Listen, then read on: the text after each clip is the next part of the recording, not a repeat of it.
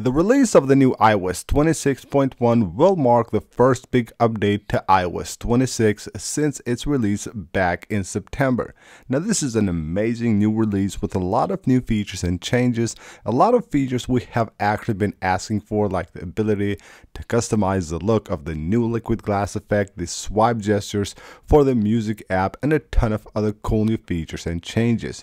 Now in today's video we're going to talk about this update, but not about features, but I will show you guys some really important things that I think you must do once you have updated your device to the new iOS 26.1.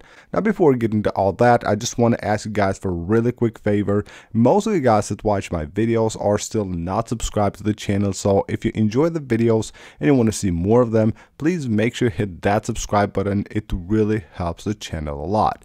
Now we're starting things off with the update section. Now I know a ton of users have actually updated to the betas of iOS 26.1. Now if you have updated to any of the betas of iOS 26.1, you need to make sure that you're on the last one, meaning that you have the RC installed already on your device. Make sure always go to the software update page here and make sure you have the latest update so your device is out of the beta. Now with the new Apple releases, we will have of course new releases very soon. Most likely we will have the first beta of iOS 26.2 in a matter of days, so you need to make sure that you have the updates for betas turned off if you don't want to continue updating your device to the betas of iOS 26, in this case iOS 26.2. So if you no longer want to continue with betas, then make sure to go to the software update section and turn off the betas right here for iOS 26 and you're good to go. Now another thing you need to make sure to do here is that you have the automatic updates set here for security responses and everything else, because in the meantime, as iOS 26.2 will go on betas and you're on iOS 26.1, most likely there will be smaller updates that will be released. Most likely iOS 26.2 will be released to the public somewhere like towards the middle or the end of December.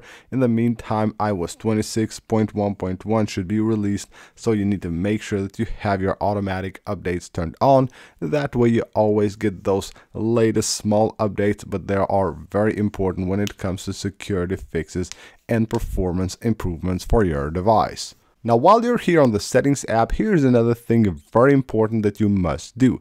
Head on to settings here under the general settings and go to the about section.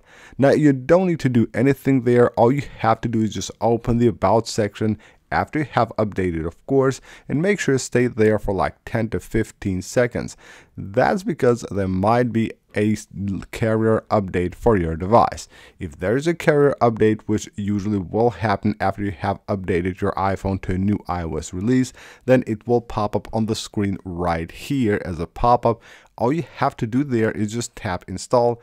It won't do anything like reboot your device or something like that. It will just install the carrier update in a couple of seconds. So that's very important. Always after a big update of your iOS device, make sure that you check for a carrier update as well. Now when it comes to updating, one thing that you need to make sure to do is also update your apps after you have updated your iOS device. That's because a lot of apps will be releasing updates to their version of the apps once iOS 26.1 has been released. That's because of course they need to make sure that the app is compatible with the new iOS software release, and there will be a ton of updates, especially from like bigger apps that are more popular and basically everyone uses on daily basis.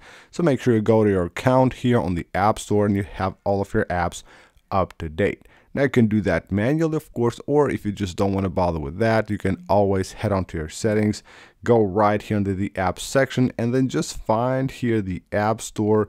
There it is, the App Store, and you will have here your automatic downloads. Just make sure you have app updates enabled for automatic downloads, meaning that you don't have to bother with updating any of your apps. Once an update is out for an app, it will actually install it automatically on your iPhone.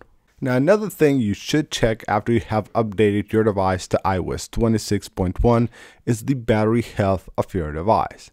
Now, that's actually very important. Now, I've seen a lot of users asking whether updating their device to a new software release will just drop down the battery health of their device, because a lot of times when you update your device, the battery health might drop by a couple of percentages, maybe even more. But that's not the case. That's why I say go ahead and check the battery health of your device. So let's just go here to the battery health. So what I mean here is that the maximum capacity is not updated regularly on iOS. Most of the time it will be updated only when you update your device to a new iOS software. That's because that is the time when the iPhone will basically recheck all of its components while of course updating, and that time it will recheck the battery as well and will show you the true battery health. So let's say in this case I have this battery at 88%. It might stay like this for let's say a couple of months, and then after I update my device it will show the true battery health, meaning that it will probably drop like 2 or 3 percentages. Now, why it is important, why I think you should check this, is that if you have a battery that's very low on the maximum capacity right here, let's say it's at 81 or 82, maybe even 83%, then after you update it might just drop under 80%, meaning that your battery is not in good condition and your iPhone won't be working at its maximum capacity, meaning that the iPhone will slow down and you will need to replace the battery.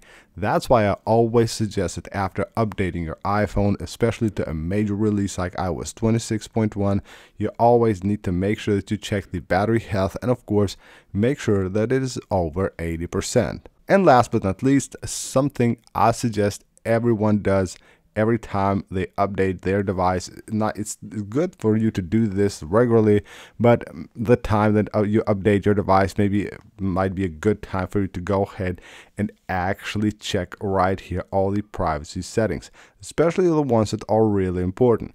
Your location services, take a look at the apps that have your location services access and make sure they are the right ones. You don't have any apps there that you don't want to have your location. And then go to the things here like the photos, of course. Then you will have your media, and then you will also have your Bluetooth here, your local network, which is really important.